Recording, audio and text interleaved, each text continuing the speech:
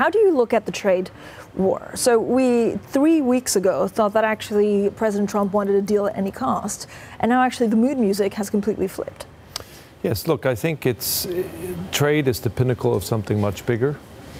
It's essentially what looks increasingly like a strategic confrontation between China and the U.S. And really the underlying prize, in a way, and the quote from the president indicated that a second ago, is supremacy in the digital technology space. Now, trade is very important as a risk. It's the main risk in the short term to the global economy. We've seen some de-escalation in Europe with Canada, Mexico. On the Chinese front, of course, things are getting more heated up and it's getting more and more difficult to pull out of it. So I think it is a very serious risk, but underneath it, there's a bigger story. But so, I mean, the trade war, could it escalate? Even if it stays as it is, what does it mean for world growth? You were for many years, of course, a central banker. Should they worry about, deflationary environment or the consequences of what actually a global depression would be?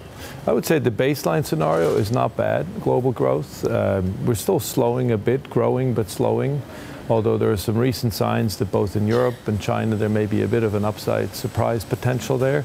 It's really a risk story. It's a risk story. So far we don't see much of it being manifest in the hard data. You see some softness in Asian trade, but basically the channel will be through sentiments and business investment. At the moment these are primarily risks. But very significant risks, because it's really the reordering of the global trading system that's at stake here. But so if you look at a downturn or a slowdown, would it come from consumers spending less, or would it come from chief executives not investing? I think that the latter would be the most likely direct impact, that you'd have a confidence shock that would then manifest itself in change patterns in terms of business spending, investments, and that could then undermine an economy which is growing, but it's not great. As I said, we're growing at kind of roughly potential, so it wouldn't take very much to throw it off course, although at the moment, again, the baseline scenario is reasonably constructive. Should we worry more about the U.S. economy or the Chinese economy? Well, I think it's the global economy, and the Chinese economy is getting very big. In the next 5 to 10 years, the contribution of U.S. growth is going to go to about 1/10. So China matters more and more every year. But here what really matters is the interaction between these two biggest economies in the world and what it would do to the global economic system. So there are particular links actually between the Swiss National Bank and China. Is PBOC actually a force that will do whatever they can to make sure that the economy doesn't drop off the cliff? Do they have the right people in place? What do we understand about how they operate? My experience has always been, not just in the central bank, but generally, that the Chinese have always had first-rate policymakers in place, certainly the ones I've interacted with.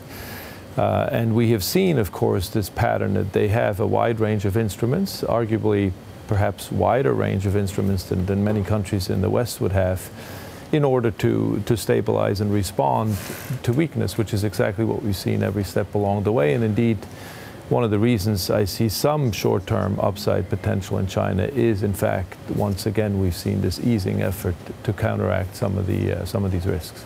Final question on China, and then I know we need to take a break. When you look at renminbi, if it touches 7, what does it mean? I mean, it's kind of seen as the ultimate test, but what actually happens if it touches 7? I think we should think of the currency, much as in the traditional monetary context in other countries, as part of what makes up the overall monetary conditions.